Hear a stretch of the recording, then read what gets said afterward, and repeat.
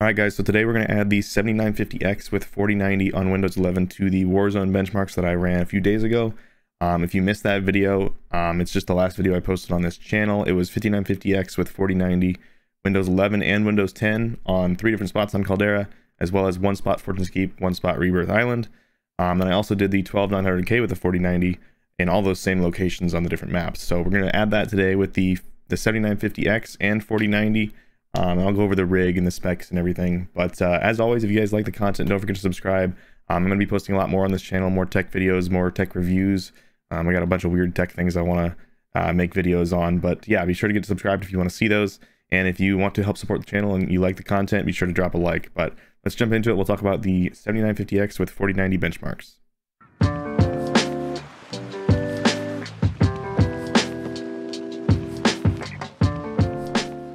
So the rig for the 7950X is an ASUS TUF X670E motherboard, and then the ASUS TUF again RTX 4090. I have two sticks of 6000 CL32 RAM. So it's a pretty high performing rig, but again, none of it's been tuned or anything. So the RAM timings are just the default AMD Expo, same thing as like Intel XMP. So it is overclocked, but it's just overclocked to the advertised values. So an expert could come in there and tune that a little bit for you, and you get quite a bit more FPS.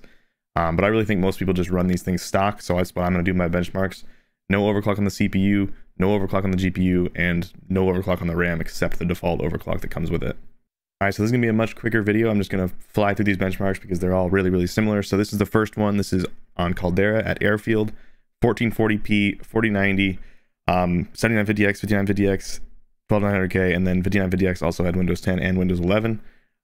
Basically, I ran the exact same path for all of these. They're about 20-30 seconds of running in the exact same line on the map, exact same game modes. So they were all in either Plunder for Caldera or live game, like live matches for Fortune's Keep and Rebirth Island. So this is about as consistent as you can get. Like, there's been no game updates, so even the game modes themselves were the same between all these different tests. So this is going to give a really good picture of how these perform in Warzone, and that will translate really well to Warzone 2 because it's not a new engine, it's just an updated engine. So it's going to be probably pretty similar to how this one performs overall, at least relative to each other, I would expect. So right off the bat, we're going to see that the 7950X in green with the 4090 on Windows 11, by far the highest maximum FPS. By far the highest average FPS, the best 1% lows, the best 0.1% lows. So just right out of the box, this is all completely stock. I didn't overclock any of this because I think that's how most people use these products. Obviously you could get these things tuned and they would perform dramatically better. Warzone specifically performs much better when you get your PC tuned by an expert that knows RAM timings and really detailed things for RAM to increase those FPS. But the vast majority of people are just going to buy this and they're just going to use it out of the box how it is. So that's how I'm testing it today, just so you guys can get a feel for the base level performance. You really can push all the way up to near like 300 FPS average in a lot of places on Caldera with tuning if you have the best possible system. But yeah, I just wanted to mention that. But overall, 7950X is just tearing it up here with the DDR5 and the 4090. Next up, we've got the benchmarks at Capital on Caldera. So Capital tends to be the hardest spot to run on any map that's in Warzone. So it's just got a lot of buildings, a lot of objects and things. So the 7950X actually takes an even bigger lead here. It's almost the same as it is everywhere else. You're going to see that throughout these tests, is that the FPS values were really similar for all these different numbers.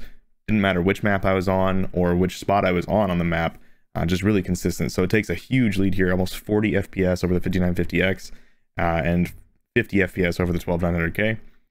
Same for average, and then 1% lows and 0.1% lows. I talked about this in the last video, but I personally think those are the most important. So I was planning on running my 12900K rig for my gaming PC until the 13900K came out, which is in 3 days. So as soon as I get that, I'll make a video on that as well. But I swapped that all around, so now I'm using the 12900K as my streaming work rendering PC, and then the 7950X with the 4090 is going to be my actual gaming rig until the 13900K comes out. We'll see how that performs in Warzone, and then I'll switch it up again if I have to. But again, the RAM that I have for the 12900K rig is not great. It's 2x8 4000 CL15, which is fast RAM, but it is not dual rank, it's single rank. So a lot of people pointed that out to me. Like, I know that. I wasn't trying to say that these are perfectly parallel tests. I was just kind of saying, this is the equipment I have, and this is the results that came out. You guys can decide for yourself. the actual like conclusions about that. So 7950X is just dominating every benchmark so far. At peak, we see the same story here. There's not quite as big of a difference between the 5950X Windows 10 and the 7950X on Windows 11, but it's still a win for the 7950X, especially on the 1% lows and 0.1% lows.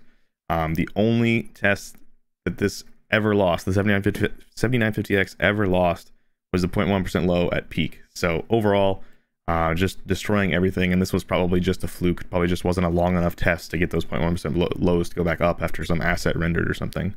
As I'm going through this, I just want to remind you guys, don't forget to subscribe if you want to see more content like this, since I'm not posting this on my main TrueGameData channel.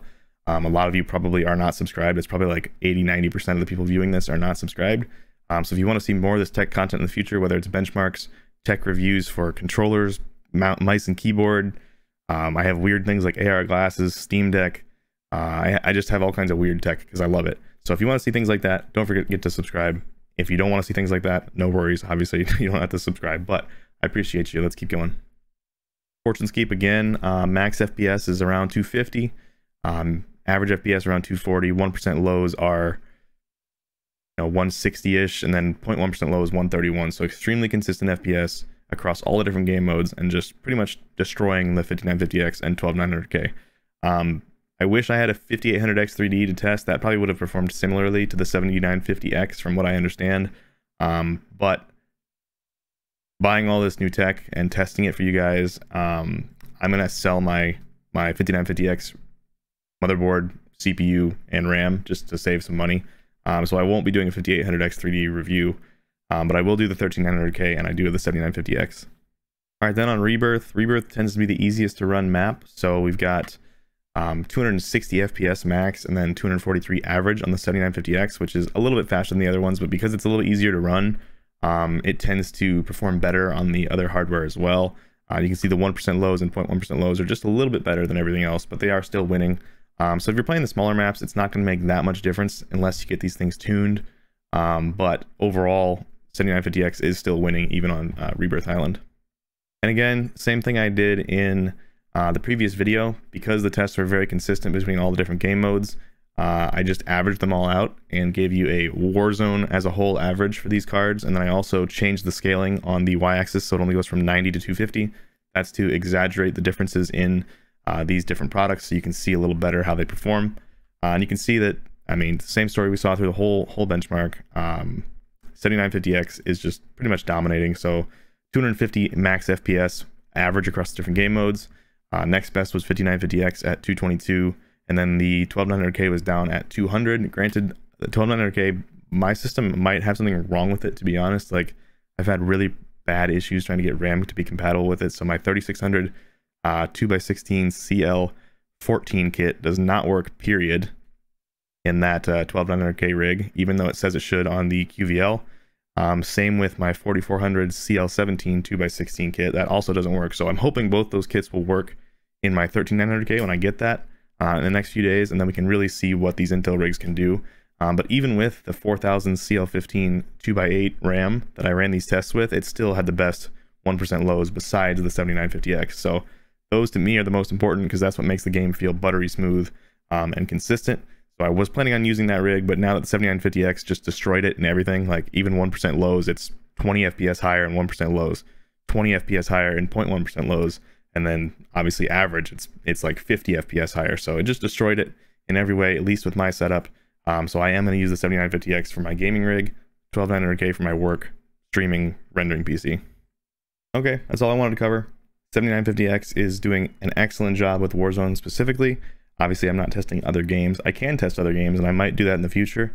I don't want this to just become a benchmark-only channel, but because my whole community's from Warzone, and I also care about Warzone FPS, and I have the systems to test it, and not very many other people do very good Warzone benchmarking, just because it's tough to do, because you have to do it in kind of live matches and things like that to get real numbers. I thought it would be just good for me to make some benchmark videos about Warzone. But again, if you want to see more content like this, don't forget to subscribe. Like the video if you like the content, and I will see you all in the next one.